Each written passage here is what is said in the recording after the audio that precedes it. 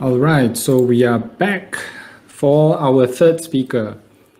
So right now, just want to find out from all of you guys out there, how are you feeling right now? So we are on to the third session of the day. So it has been a marathon session, right? I know there's a lot of information, but a few things that I want to let every one of us know. Please also take out the pen and pencil. If you have any gold nuggets, please jot it down so that you may be able to process it better, right? So during the session, right, we have been talking a lot about online presence, a lot about how to engage students using tools and techniques that are technological based. So what if you don't have that luxury, right? What if you only have WhatsApp in that way?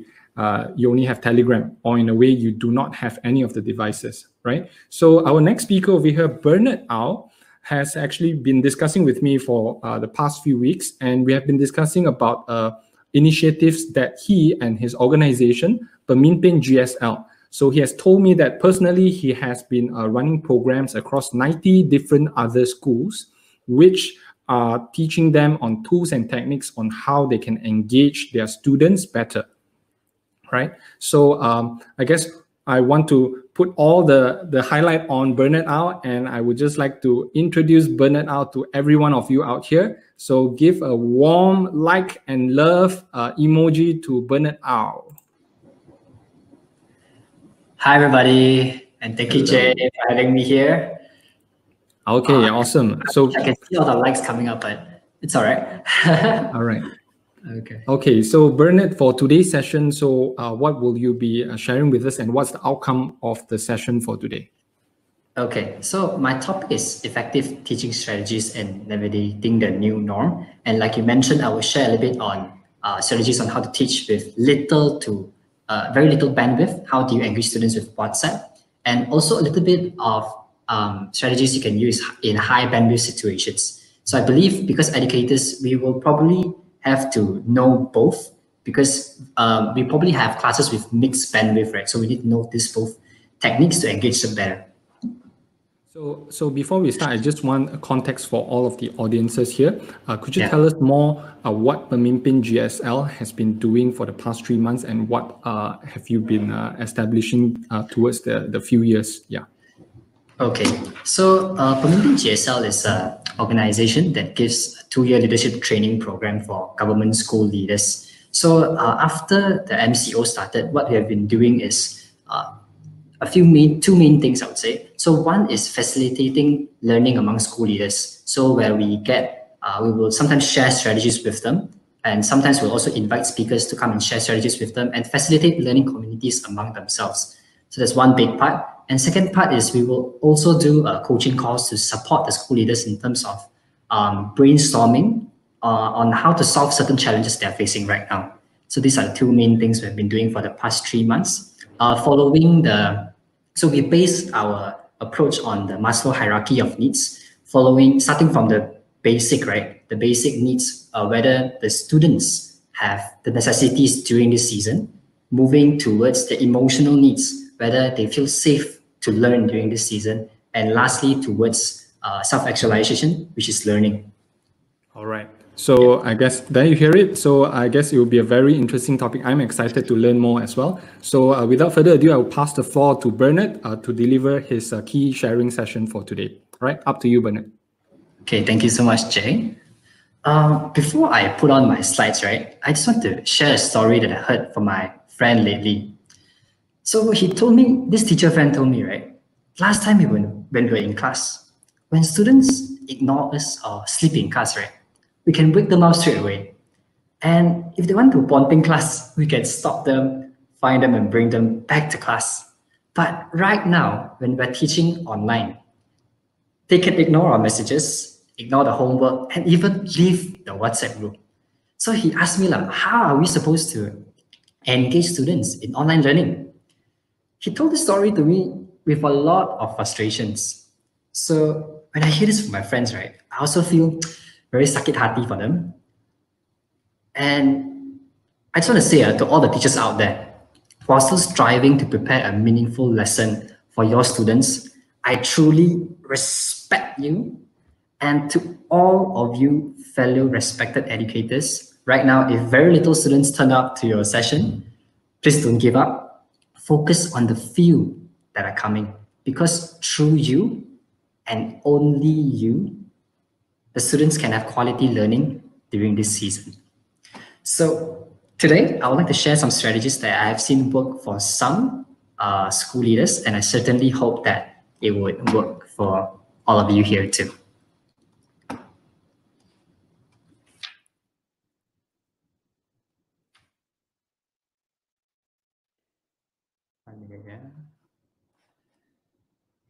All right. Okay, I think you guys can see the slides, right? Okay, so I think the main question that all of us have been asking is how to engage students in online learning. All of us want to know the answer to this, right? So just want to put it out there that I don't have a magic bullet or solution to engage all of them, but I hope these strategies will engage them a little bit better after this. So I've summarized it into 3 main points. Point number 1 is clear communication. We need to be very clear with our instructions, outcome, and expectations on them, be it our deadlines and mode of homework submission. This is important because if students don't understand something, they will very likely to be disengaged. And if they are confused, they will ask a lot of questions in the WhatsApp groups. So then we don't want that to happen. So clear communication is the first key.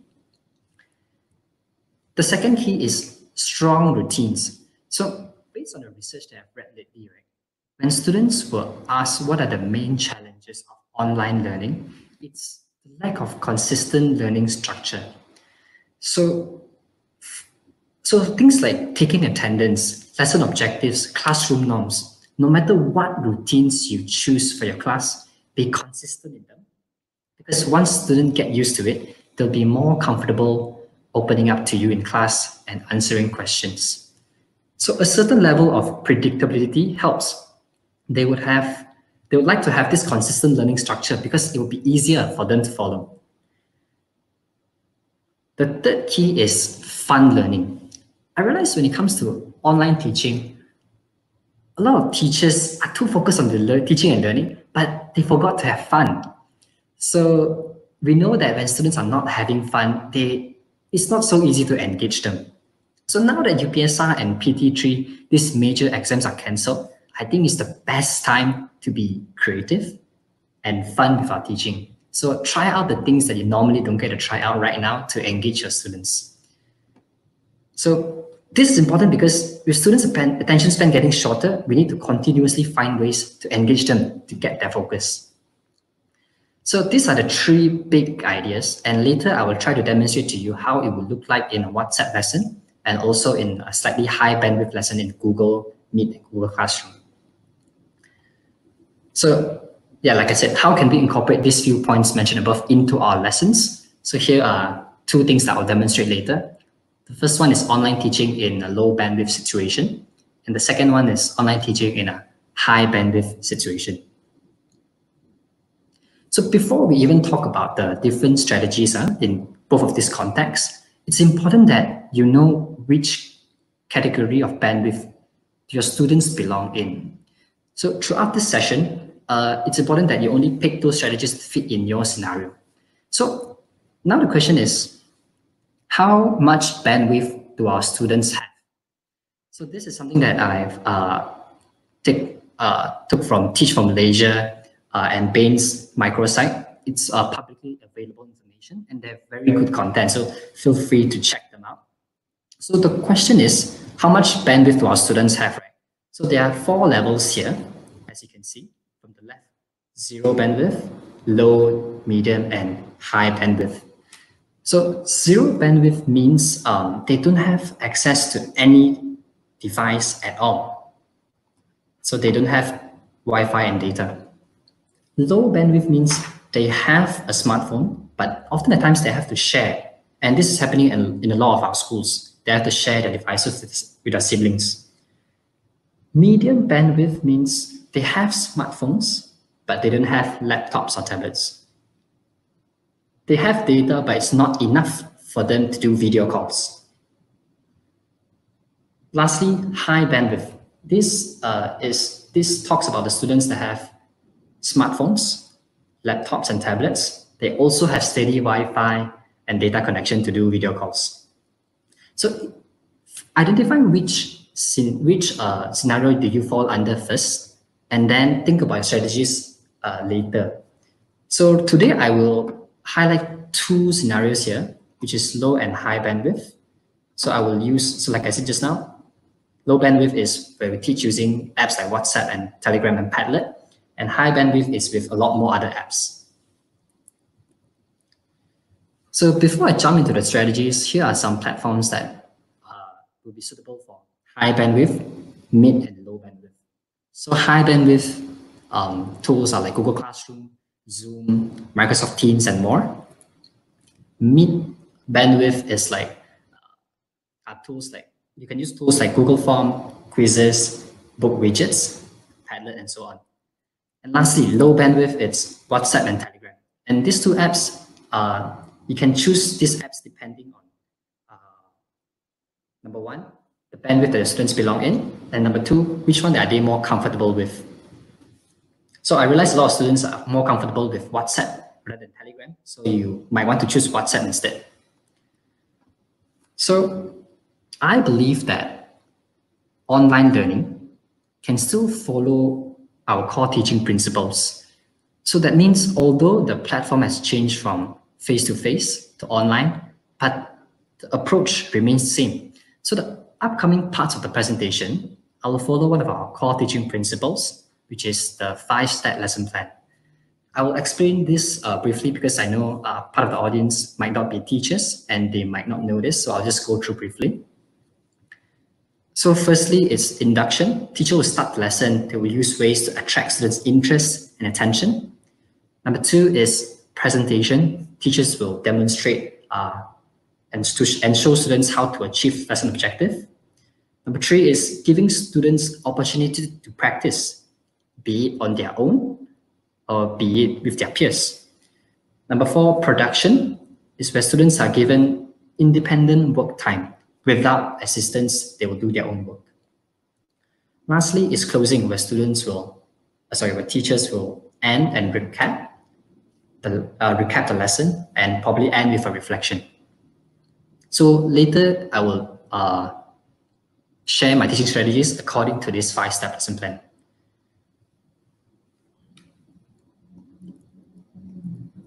Yeah, so these are the tools that I'll be using for low bandwidth and high bandwidth. Right now, I will start with the low bandwidth first. So the first 3 steps I'll be demonstrating will be what we call the synchronous learning. So it means we have the expectation that students are going to be online at the same time, joining the WhatsApp or Google Meet lesson. And the final 2 steps are done asynchronously, meaning it's not happening live. It happens after the class to when the students are free, they do their own work. So synchronous and asynchronous. All right, so, okay, let me just take a sip of water. All right, let's go to low bandwidth teaching strategies, right? So for induction, under fun learning, I think I want to recommend this step, which is to design text-based energizers to attract students to the topic of the day. So we can allow them to use emoji to indicate their emotions, for example. So here's an example that I did with a sample class, right? So while taking attendance, I asked them to put down their names and pick an emoticon that represents their feelings. So if the students are feeling great, sangat baik, then it's great, right? Tell them welcome to class. And if they're not feeling so great, you can tell them, maybe we can talk about it after class and see whether is there anything that teacher can help you out with. So this gives an opportunity for everyone to understand each other's situation in class and also give them opportunity to bond with each other. And here's a variation of what you can do. If you want to push it bring it one step further, you can ask them to choose an emotion and then explain why are they feeling that way. So for instance, if let's just say they pick number 10, they say they are surprised, and you can ask them, why do you feel surprised today? So this will also help you to get to know the students better and understand them. So second part of induction, I want to encourage teachers to do this, to encourage students to participate actively with text messages. So for example, we can norm the use of emoji for certain purposes. For instance, use emoji to indicate the level of understanding and readiness. As you can see in the example on the right here, they can do thumbs up to show that they understand, and thumbs down if they don't. And if they want to ask questions, instead of allowing them to type questions straight away, maybe you can ask them to raise up their hand so that it wouldn't interrupt the flow of the class. And here's another example where you can put up a speech bubble and tell them that when you see a speech bubble, means I want you to answer this question. So with all these norms in place, right, it will help you to minimize distractions in the group chat. And obviously this one, it might be tough at the beginning, but after you norm it often, it will be seamless for them to follow. And another step that I want to recommend is state the objective of the lesson in one text message, just like what I've did here on the side. So here I'm teaching a maths lesson on teaching students how to do addition. So if there are some students that enter a little bit late, they can still scroll up the message to find this one to know exactly what the teacher is teaching for the day. So that's it for the first step, induction. So right now I'll move on to the second step of the 5-step lesson plan, which is presentation. In WhatsApp, what we can do is we can state the simple steps to achieve the lesson objective in one text message. So it's easier for students to look for the instructions if they forgot. And so here's an example of how to do addition in BM. And in the situation where, let's say, they have a little bit more data, I would recommend that you can show them a video on how to do addition, or even record the self-teaching, because they definitely prefer video over text. But if this is not allowed, then you can just go, if a situation doesn't allow you to do video, then text would work as well. And step 2 is to prepare and show a sample end product of the lesson using text. So for instance, I want to do addition and I want to make sure my students know exactly the steps to do it. So you can list it out clearly so that it's very easy for them to follow. And the third step is just like to set adequate time for students to internalize, especially if it's a new topic. So just like teaching in class, right, face-to-face, students will need time to internalize whatever they've learned. So it's the same with online learning. You can tell them that, okay, so I've finished my presentation. I'll give everyone 1 to 2 minutes to digest what we've just learned and ask any clarifying questions. And then you can keep quiet for 2 minutes. And if they didn't answer, you can proactively ask them, okay, whether they understand or not using the thumbs up method. So here's an example that I've done to ask students whether they understand whatever teacher is teaching or not. So now towards the third step of a lesson plan out of the 5 steps, right, is practice. So we need to pre-plan pairing and grouping of students, ideally catering to their needs and personalities. So we know that some students, right, they open up easier to their friends, and this will help them to have the discussion better. So consider grouping them together in this situation so that you can focus your energy on other students that needs a bit more help. And also for this pair and group work to work, it'll be easier if you have group leaders that you can rely on, so that then you can empower them and tell them exactly what they need to do before the class so that the class can happen seamlessly. There's another, so besides group discussions, there's another thing that we can do here is to have a group discussion on Padlet. So Padlet is a tool that looks a bit like a virtual board where students can just paste all their answers on it. And later I'll show you how it looks like in the next slide. So if you want to do whatever task we give, right, remember clear communication is very important. So state the task, output expected, and time given in very, very simple language. And here's an example on how the instructions will look like.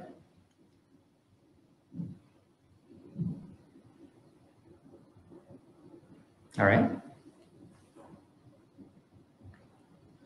So the task here is to ask the students to copy down the questions, do it in the exercise book, take a picture, and then upload to Padlet. So in the next slide, I'll show you how it looks like. So this picture is how the outcome will look like with all the students' answers pasted side by side. And then this is where the teacher can come in and give feedback to the students whether question 1, 2, 3 is correct. And you can also empower some group leaders to give feedback to their peers.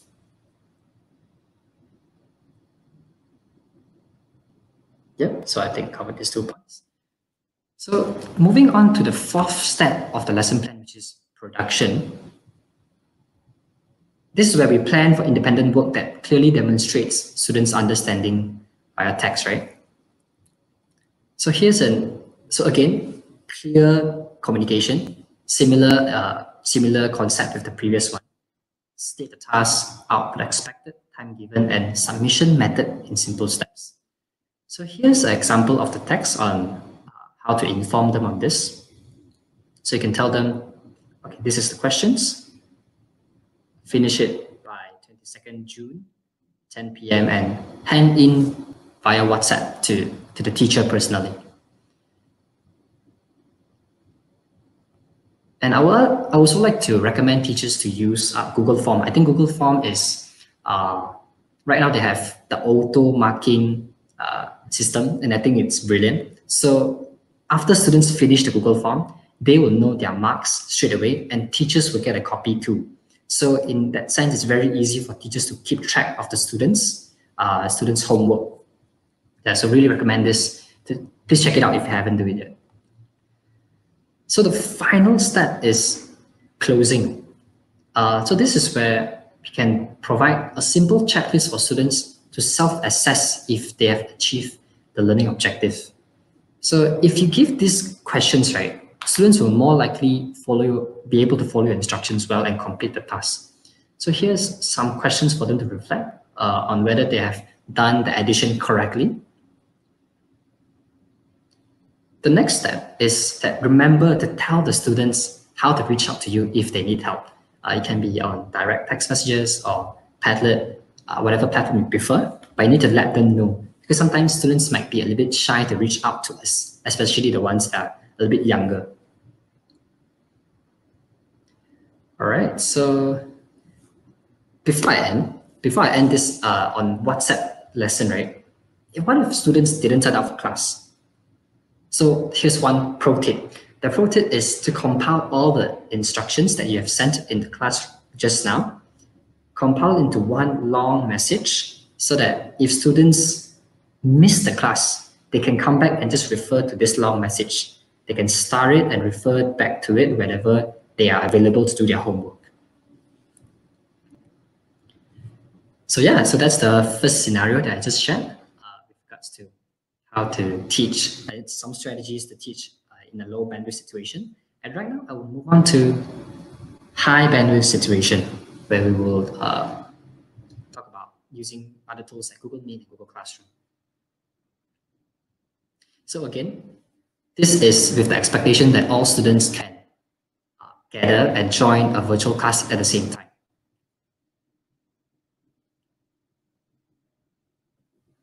So in high bandwidth situation, right, there's a lot more things you can do. And if students have the bandwidth, I really recommend that you go high bandwidth instead of doing WhatsApp teaching, because I tried it myself. WhatsApp teaching, it's definitely a lot more difficult compared to in a high bandwidth situation. But that's if we have the luxury, then we go for high bandwidth. So for induction for the high bandwidth teaching, online teaching, it's the same concept, right? Design some energizers to attract students to the topic of the day. So the first tool I want to recommend is do digital storytelling. And one tool that allows you to do that is Storyboard That. So I'm not too sure whether you can see the picture clearly, but basically this is a story that a student created on how's the situation like when he went out for a walk during MCO.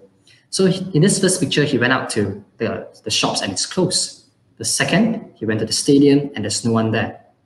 And the third and fourth picture is someone asked whether we can have a pool party and say no, because right now it's the MCO, right? So this is one way for us to allow students to express themselves, and also for educators like us to understand what the students are facing and thinking while they're at home.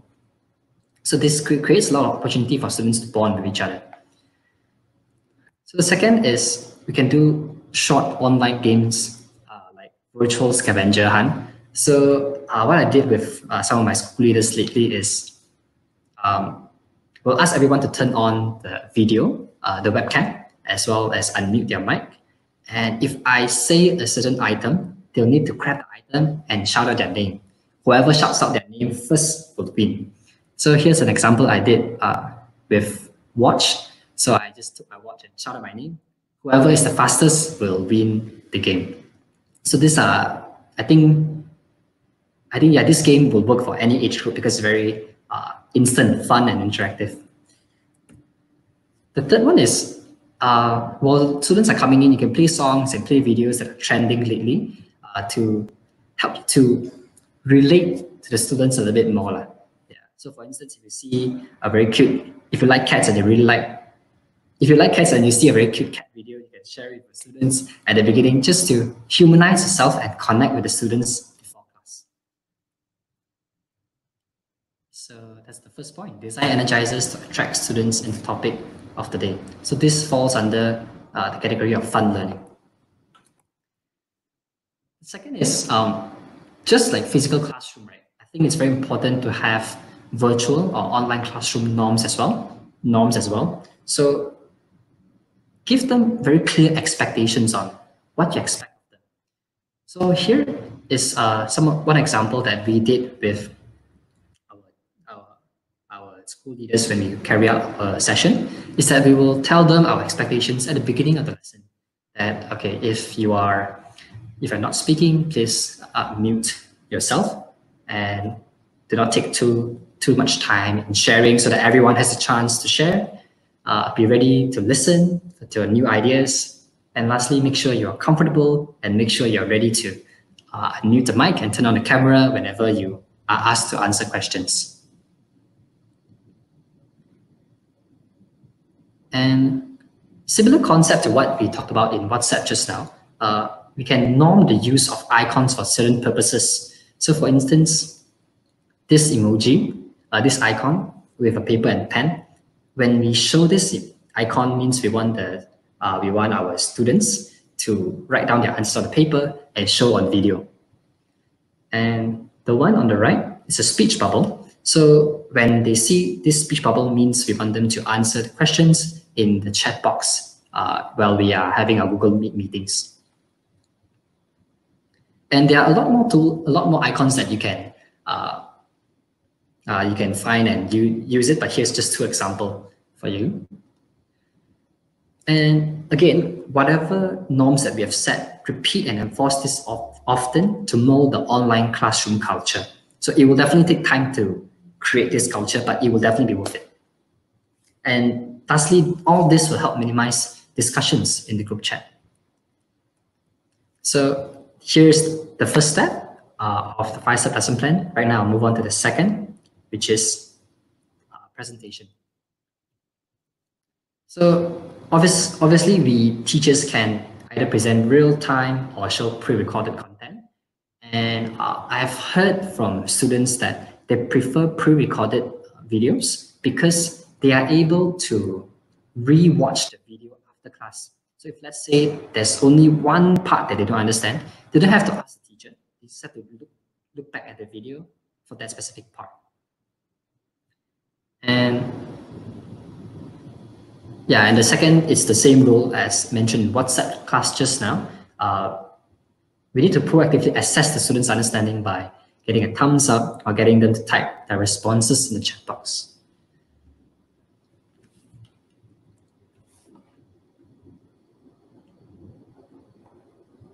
So now towards the third step of the 5-step lesson plan, which is practice. So same approach applies. Pre-plan the pairing and grouping, ideally catering to their needs and personalities. So in high bandwidth situation, obviously we can do Zoom calls, Google Meet calls, or WhatsApp calls like this. But we definitely recommend Zoom platform because it allows us to do breakout rooms seamlessly. And you can, and once you create the breakout rooms, it's easy for you to hop in and out the breakout rooms.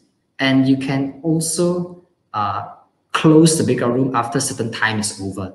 So with other apps, such function is not available yet. So I definitely recommend using Zoom if you were to do breakout rooms.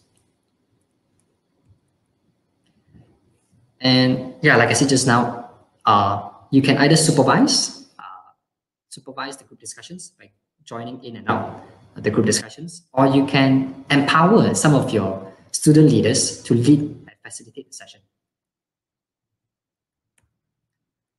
So towards the fourth step of the 5-step lesson plan, production. I think this is the time where we can plan for creative and independent work that clearly demonstrates students' understanding. And I think this is an opportunity for us to do activities that normally is very difficult for us to do in schools. So we can do project-based learning at home. For example, I really like the science experiment that I saw one teacher did online, where this teacher, he recorded steps on how to do food preservation on a YouTube video. And he sent this video to the students. So students have to follow the exact step the teacher has shown to do food preservation.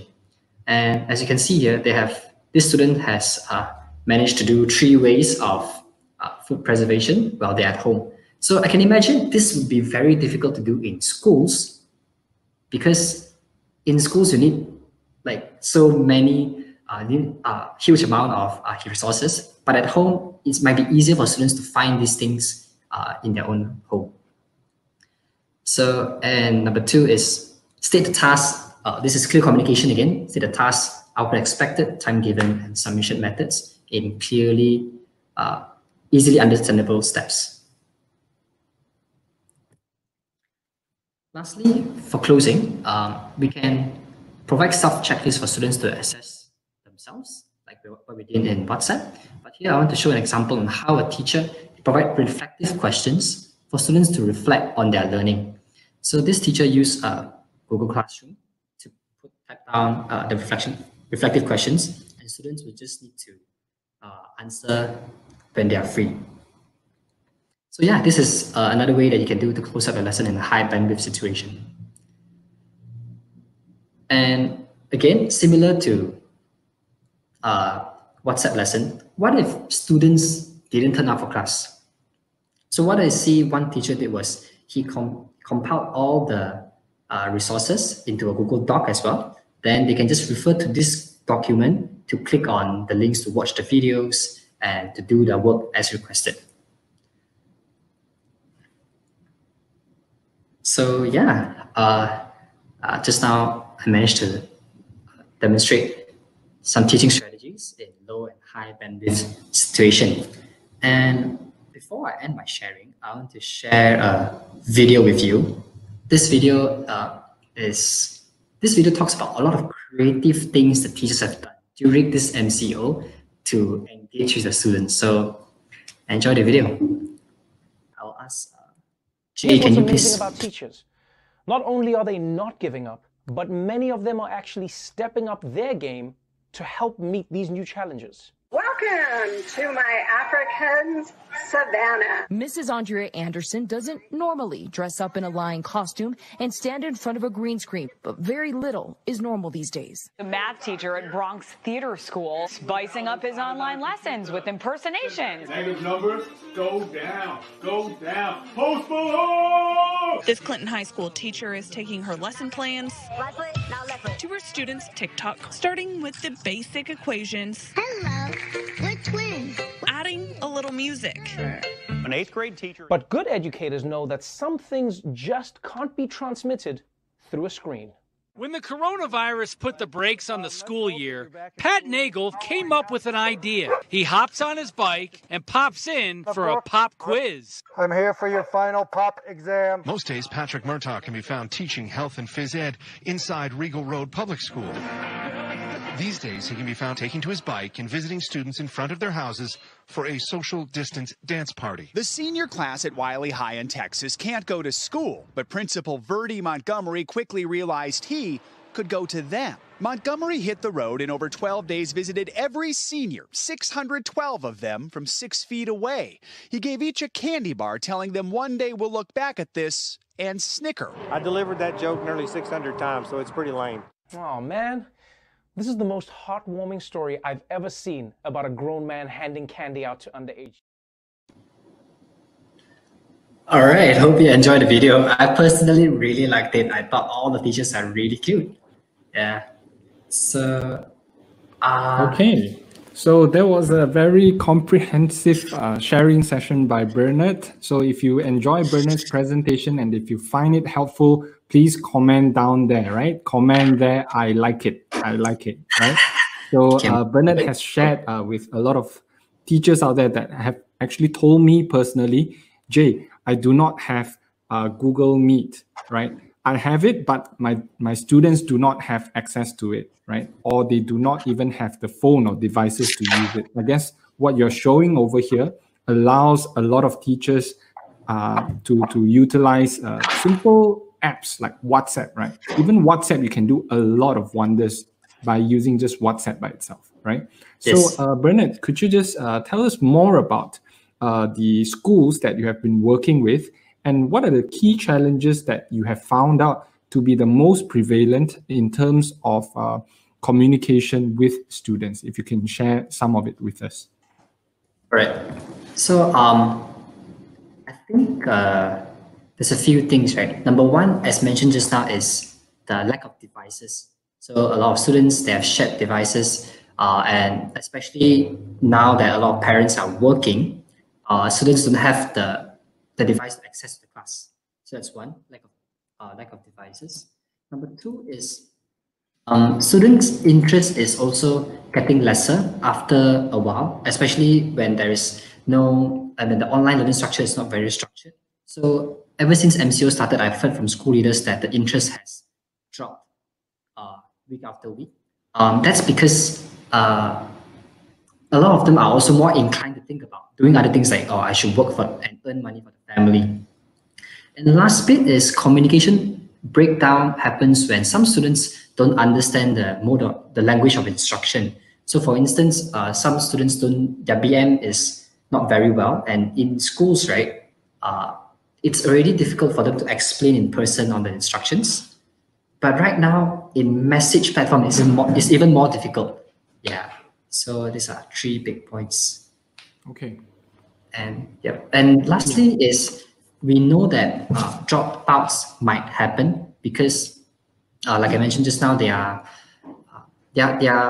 after not learning for a while, right? They are thinking about other things, like they want to work for the family. So I think right now it's very important that school leaders and school teachers try their best to reach out of class to these students that are not turning up, and hopefully we can get them back to school again.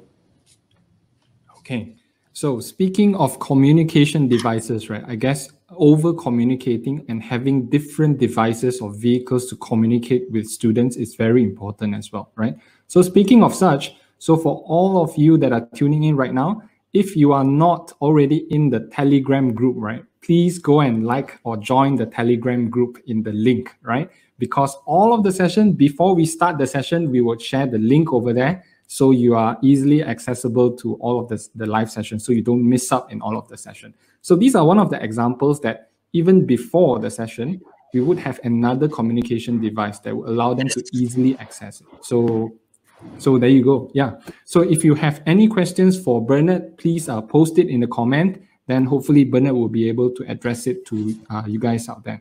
So one question from JJ Aiting. So she would like to know, where are you currently teaching? Oh, okay. So I actually was a teacher in Johor Bahru SMK Taman Daya 2 in Johor. So I taught there for 2 years under the Teach for Malaysia program. So right now, I'm actually not a teacher anymore. I'm working in an NGO called Pemimpin GSL, where we provide support to school leaders. Yeah, so I'm based in KL now, not in Johor. Okay, so next question over here. Thanks, Bernard. Delivery of lessons you shared is good. I just want to know, how do you assess learning and give them grades? So in other words, how do you grade them, right? How do you find out whether if they are performing well? How do you let them know on that? Right. So how do we assess learning, right? So there are two ways, especially in the low bandwidth situation. So one is we can ask students to, after they answer the questions, they can WhatsApp the answer to us, and we can grade them and send them back to give them feedback. And number two, we can use tools like Google Form to capture their scores and their learning. Yeah, so these are the two tools that we will be using right now.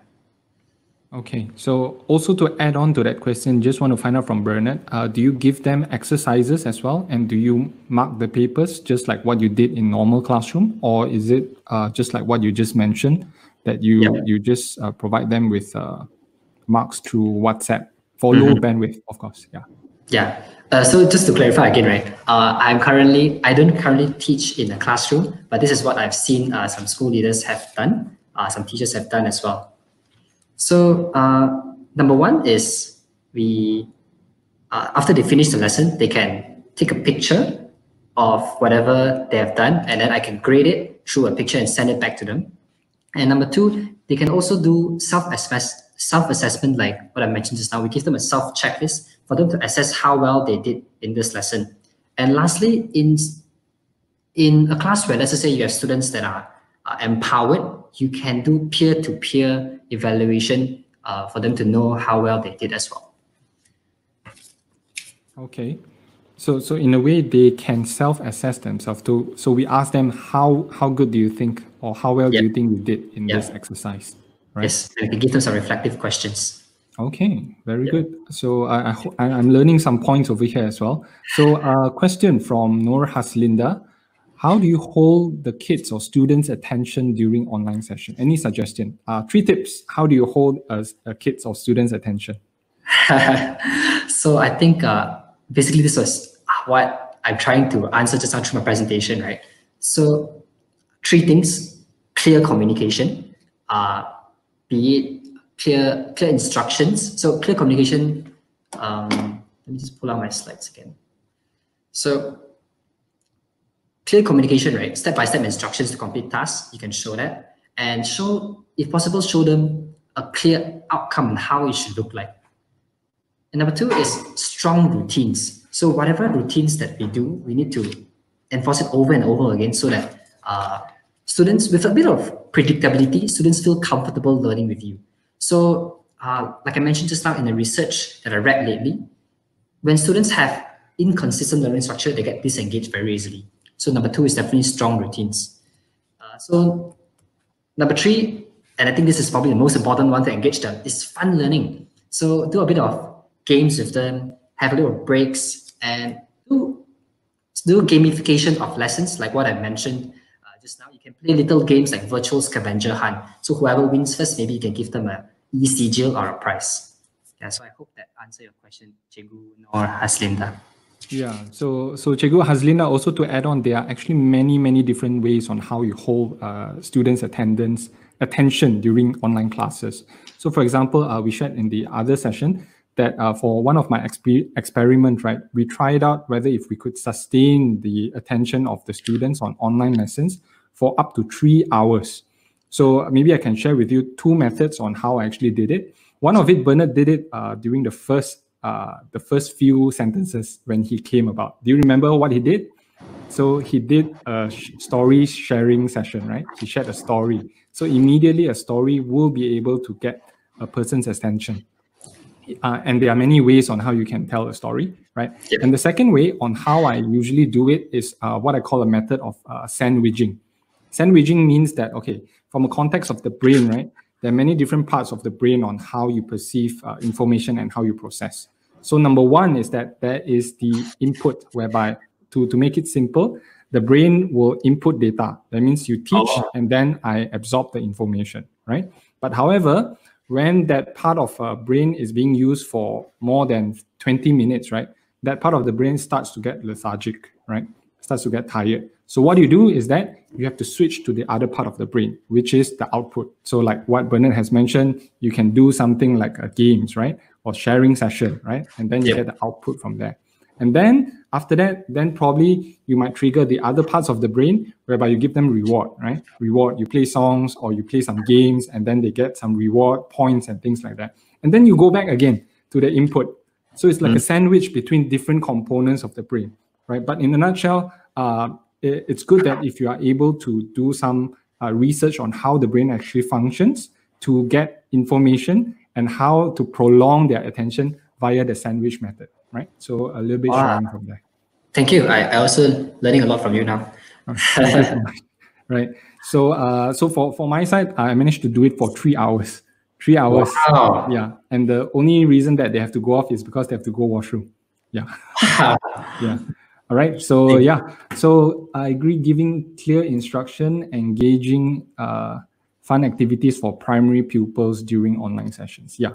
So another thing about gamification also, we cannot overdo it, right? So if we keep playing the same game, right, it triggers the same part of the brain for more than 20 minutes. Eventually they get tired anyway. So I guess switching around is very important. Okay.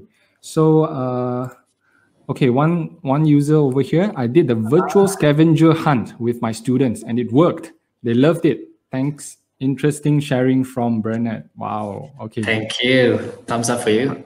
Okay. Good job, Cikgu. All right. So any other questions that you can post in? I think Bernard has a lot of different techniques and very different activities that up his sleeve that he can share to us, right? So if any question, please post down there. So another question. To engage kids, I learned that can do finger applause, Mentimeter, quizzes. Mentimeter is nice. Yes. So I think Mentimeter is like a word cloud thing, right? Where students can key in a lot of words. So for instance, ask, what are you feeling right now? And then if you see the word that is biggest would be the word that students are voicing out the most. I think it's a very good way to gauge the students, the emotions in the virtual classroom. Yep. Right. Okay. And for those of the teachers that are watching right now, we seem to be adding in a lot of different softwares, applications like Quizzes, Mentimeter, right?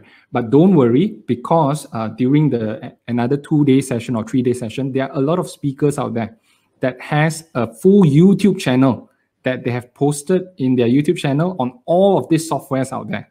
So please continue on the lessons. We'll be sharing with you all of this platform that has all of these tools laid out in very clear instructional manner on how you can use all this software, right? So this platform is for us to share all of this information like what Bernard just did over here. Okay, so one question over here. Students in one class may be in low and high bandwidth. How are we going to do classes in cases like this, such as a way that we can lessen also the stress of teachers? Yeah, I guess it's a very prevalent challenge that teachers are experiencing. A lot of the students have high bandwidth, so they can progress very fast in their class. But what about then there's a mixture of 4 or 5 of them that does not have internet access, or they have very low bandwidth access. So how do you balance the classroom learning so that everyone progresses at the same time, so no one gets left behind? I think whenever teacher mentioned the stress of the teachers, right, I will remind them of managing their expectations and locus of control.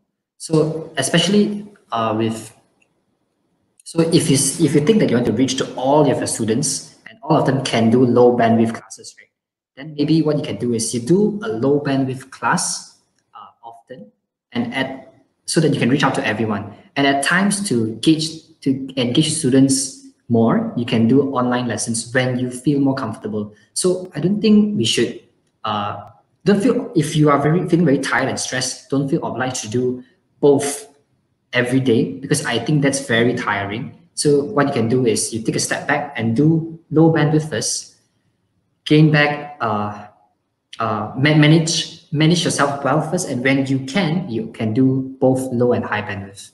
Yeah. Right. Also, personal question for me, right? If there's a mixture of all of these students, how do you maintain the progression? So do you, in a way, customize it in a way that high bandwidth, then you teach more lessons, then low bandwidth, lesser lessons, or do you balance it all together? It's just a personal question of mine. I think ideally we should definitely do differentiation. But if in the case that if it's difficult for you, what I've seen some teachers do is that they will collaborate across the form, right? So for instance, it's Form 2 class. The Form 2 class, one teacher would do online lessons for the high bandwidth students. And then all the students from other classes can join their teacher's lessons as well. So in that sense, they can also learn through the high bandwidth method. And you can have another teacher that creates, for example, WhatsApp lessons and Google Forms that caters to the low bandwidth students. And these forms, right, you can also share with all the other classes, just that in the end, when you do the data analysis, you have to extract it separately. But I think that's a very good way to collaborate within your own school and leverage on your resources. Okay, so the key here is sharing, working together with other teachers as well. So you don't work too much on creating lessons plans and things like that. Okay, wow, a lot of questions for this session, yeah? Okay, one Facebook user actually asked, we're talking about examination, right? So that students cannot copy answers. So we talk about sharing the answer on WhatsApp. So question is, how do you ensure that students do not copy off the internet and submit their answer as their own? Wikipedia, right? So do you monitor them taking the exams? Yeah, very good question. I believe a lot of teachers Unfortunately, I don't have an answer for this yet. I think this is something that is very difficult to avoid now. But if I have the answer, I will pass it. I will answer it in a while. Right. All right. Okay. I think maybe what you can do is you can ask open-ended questions where it's more difficult for them to copy. So I think if you ask like closed-ended questions, like what is the definition of a word, I think that's very easy to copy. But if you ask open-ended questions, probably that's a little bit more. But yeah, if I found a better answer, I will definitely answer this later. I see. So I guess if you want to, for me, what I've seen from there is that if you require them to have separate answers, right?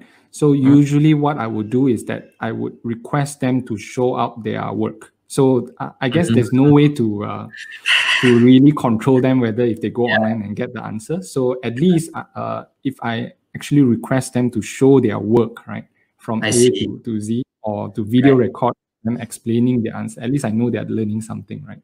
Yeah. Right. Very smart. Yeah. Okay. So there's no easy way out for them. Okay. I like that. And then there was one teaser that we put out from Dr. Tazli. He actually shared with us a flipped assessment method, which means that the questions that you create, right, you ask the students to create their own questions. In other words, let's say if there's a topic, right, on, let's say, multiplication, right? So in order for us to require them to understand this topic, if you were to ask them specific questions, they can go online and search, right? But however, if you ask them to design the question themselves, right? So design a question based on this topic. So they can't plagiarize it from anywhere. So they have to use their own method and their own thinking, their own research to come up with a question together with the answer. So yeah, there you go. Wow, this is very high level. Wow. Good idea. Yeah. So I've been learning a lot from a lot of the speakers out there as well. Yeah. All right. So next up, I guess, follow up from my previous question. Okay, I guess this is a similar part, right? Where we assess unprotected word. Won't there be a question of educational integrity? So yeah. So I guess this leads back to the same question whereby how do you prevent plagiarism and copy among students? Okay. Okay, next up, Bernard, can you share the slides you use for your presentation? Thanks in advance. Of course. So how should I share that? Just let me know. Yeah. Okay, so what we can do is that for Bernard's slide, Bernard will be sharing with us the PDF copy. So remember, all of the lessons after the live session, we will be placing it under units for every single speaker. So units, just think of it as like a folder where we'll put Bernard's video as well as any materials that Bernard will be sharing with us, right? So the PDF file will be in the unit after the session. Okay, but please give us some time to compile all of this. Yeah. Sure. All right. So thank you for that question. Students must be able to synthesize the theory parts along the info they got from the internet in answering the question. Every student has different thought process and the answer will vary. Yes, exactly just that there are like many different ways on answering the same question, right? Okay, any other questions from Bernard? Okay, because Bernard, in which case, right, I guess we have spoken about the initiative that Pemimpin GSL is currently working on. So maybe you can share with all of us over here on the coming up initiatives, right? Going back into school, the transition back into school. Are there any initiatives out there from your organization and your team that will assist the transition back into school? What will it be like since online learning has been prevalent? A lot of kids are starting, a lot of them might be left behind in some of the syllabus. They might have to catch up on the syllabus. Are there any solutions on towards that? If you can share your thoughts. Right. So, okay, let me just organize my thoughts first, right? So I think with regards to school opening, we are thinking about a few things, right? The SOP, for the following of SOP part, actually we believe that school leaders and teachers are very good at that, and they will be able to set up the parameters according to what the Education Ministry wants. But currently, what we are thinking of is two things. One is the knowing how to how do I say this? Trauma-informed practices and how to manage the emotions of the students when we go back. And there are some students are still at home. So right now only Form 5 is coming back, right? Form 5, Form 6. But a lot of students are still at home. Then how can we help to teach teachers some skills on how to manage these skills better? So that's one area that we're looking at. And second area that we talked about is also the Keciciran Pelajar. So a lot of students might have skipped class for a long time. And these students are the ones that we need to reach out to first. So what we can do is to ask the school leaders and teachers to find out from the past 3 months attendance list on which group are the ones that have missed out the most. So maybe you can give more attention towards this group of students as compared to the other ones who have followed the teaching and learning for the past few months. Yep. And lastly, we are also doing coaching calls with the school leaders. So from time to time, we will call them and ask them, okay, how's things going on in school? Do you need a brainstorming partner? And at times, if we find that a few schools are facing the same situation, we will help to facilitate that discussion and form a little PLC for them to think of solutions that could help both schools together. Right. Okay. So a lot of initiative that is been done by your organization. Really thankful for organizations like yours that are helping teachers out there, right? Okay. So one question over here, I guess because this is the lunch time, because I know there will be a lot of questions for this session, so that's why we put it during this lunch time so we can entertain more questions. So I guess this is a very good question. Students in one class may be in low and high bandwidth. So how are we going to do the classes in cases like this, such in a way that we can also lessen the stress of teachers? Yeah, I guess teachers we understand that a lot of them are facing a lot of stress, coming up with syllabus, marking the homeworks, and then still having to entertain some form of backlash from students and here and forth. So how do we do this to lessen the stress of teachers in this case? Right. Yeah, I believe we answered this question already just now, right?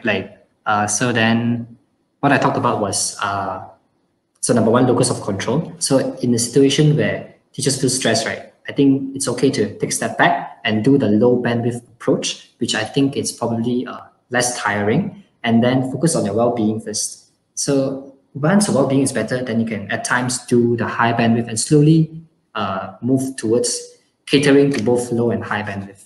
Yeah. And the second thing is collaboration with teachers, like I mentioned just now. So if you have students with low and high bandwidth, most likely other teachers will have the same situation too. And if you can align yourselves and maybe one teacher can do the high bandwidth classes, another one can do low bandwidth classes, sharing resources, I think that's the way to go. Right. And if you want to find out, just now you were asking about what our company is doing, right? If they would like to find out more, you can go to facebook.com/pemimpinGSL or to our website, pemimpingsl.org, to find out more about what our organization is doing. Right. Okay. Yeah. So another one, I think last two questions that we'll put it up. True, the most challenging part is in preparing online questions, especially for university students. It is hard to monitor them. At the same time, we need to achieve learning targets. Yeah, so I guess we have discussed on this question before, which is that number one, do not work alone. Work with teachers to come up with questions, right? Yeah, definitely. Yeah, and then maybe something for me, my side, right? Info that I actually got to share with all teachers out there. During the MCO period, we have unprecedentedly saw an emergence of online training materials by teachers all across Malaysia, and not only Malaysia, across the world as well, right? Yes. So there are a lot of teachers that are starting to come up with YouTube videos that are teaching students, and they are sharing questions as well. So do find out from this. Yesterday, I just spoke to someone that is on the project of compiling every single topic that is out there in the primary and secondary school syllabus. So it's just started 2 months ago. So he's starting to compile all of this, to compile it systematically for all teachers out there, right? So in a nutshell, do not work alone, right? Get as many support from other teachers as well to lessen the stress. We know it's a very stressful period for a lot of teachers out there, but the more that you work as a team, the less stressful it gets, right? Your comments on that as well. Yeah, I think education needs to be played like a team sport. It's not an individual sport. So a lot of people play like it's table tennis or you play on your own. And then actually it's supposed to be like a football team where we all help each other to make great learning happen. And I just want to plug another site that I saw, which has a lot of content, like you mentioned. They compile a lot of content in one space. This site is called ChikGooTube. So the spelling is a little bit special. It's ChikGoo, ChikGooTube. And they organize it to primary and high school, and according to different subjects. If you need any resources, I think these resources are available out there. Just have to search for it. Right. So I guess in the future, right, the job of a teacher will get easier and easier because of all of this video materials. You may not even have to teach in future. You can just ask the students to watch it, and then they come to school and you guide those who are in having challenges understanding the concept. Okay? Yes. And I think that would be probably the direction moving forward, which is blended learning. Because now that only Form 5, I think students will take turns to come to school. A school might not be able to fit every student. So when they are at home, it's very important that they are learning something too. So blended learning is the way forward, I believe. Right. So on the future of education post MCO, please tune in tomorrow night. We will have a forum panel discussion discussing among 3 of our panel speakers that will be talking about the future on education, what's going to happen after MCO, how will our education system and how we perceive education and how we run education, how will it change after MCO? So a very interesting topic over there. Okay, so I guess one final question before we move on to lunch break. So if we are talking about syllabus, do you agree that we will achieve less on finishing but not necessarily on learning? So in other words, is less is more is less. If you force them to go through the syllabus, they might learn less. So what's your take on this? I definitely agree on this actually. I feel that once we have slightly less syllabus, right, the teachers will have more room to do creative things. And then it is when teachers, they are empowered to teach creatively, I think students can learn a lot better. And when the syllabus is lesser, they also have a lot more opportunity to do projects, which would really internalize their learning and I think open their eyes to things that are out of the textbook. Yeah. Right. Okay, so I guess with that, that is our time for Bernard. Unfortunately, there's so many other questions I think a lot of teachers will be asking. Even after online, after this live session, right, I'm sure more teachers will be coming in for any questions. So if you have any questions for Bernard, as always, we will have a feedback form, especially for Bernard. under the unit session. So please click into the link, fill in the Google form if you have any questions, so that we can bring it up to Bernard and the speakers out there, so that we may serve all of the teachers out there. Okay, so Bernard, any last words before we send you off for lunch break? Send all of us off for lunch break, right? So I just want to end up by saying to all of you respected educators out there who are still trying your best to learn new platforms, teach students, I really, really respect you, and I hope that you wouldn't give up despite the stress. I hope that you'll continue teaching, because only through all of you, our students can have access to quality education. So yeah, thank you guys so much for tuning in. Okay, thank you so much for the word of encouragement from Bernard, and I hope that the hope is high after Bernard's sharing session for today, right? Okay, so thank you once again, Bernard, for joining us. It's been a pleasure having you here. A lot of tips I've learned personally for myself as well. And so we would definitely want to see you in the future. All right. So thank you, Bernard. I send you off for lunch break. And thank you, everyone. Bye-bye. Okay. Okay, so there you go. Bernard, our third speaker of the day. I'm sure all of you out there are learning a lot of different techniques that teachers are using on their daily teaching routine during MCO. So this is what we are trying to achieve in this Education Summit 2020, which is to bring in good case studies, good techniques, right? Good softwares and good methods that teachers out there are already using. Share it to all of the teachers out there, so that we may, as a team, right, like a team sport, we may be able to share all the resources out there, so that we don't have to fight alone on this battle, right? Okay, so before going out into the lunch break, so a little bit about the next speaker. After this, 2 p.m., we will have Dr. Mano. So Dr. Mano will be sharing on the topic of dyslexia-friendly teaching. So any one of you out there who actually has students which has dyslexia, right? So it's very prevalent. 1 in 10 students in Malaysia actually has that mild or severe case of dyslexia. So let's find out more about this after the lunch break. And before sending you off, just a final reminder, please do remember to join the Telegram group for Education Summit 2020, because all of the communication, we'll be sending it out in that Telegram group. And if anything were to happen to this Facebook group, right, if we can't upload it live, we will have a backup link for you, so that you do not miss out in any of the sessions that is up for grab later on in the second and the third day. All right, and also do remember to please also go to the Malaysia Education Summit, which is a public page, right? Like that, because the communication will be done through that as well, right? Through that public page and Telegram. So please go and like that if you haven't do so. And finally, please remember to key in any of your comments and feedbacks in the feedback form. So so that all of our speakers, not only Bernard, right? So the sharing questions, we will share it out to all of the speakers out there as well, so that they may cater their sharing session to cater more, to make it more relevant for you out there. Because all of your questions we'll take into consideration, because end of the day, we are trying to solve your problem, your questions, and your challenges, all right? Okay, so as of right now, let's go for the lunch break, and I will see you back at 2 p.m., 2 p.m. sharp. All right, so thank you very much, and let's go for lunch.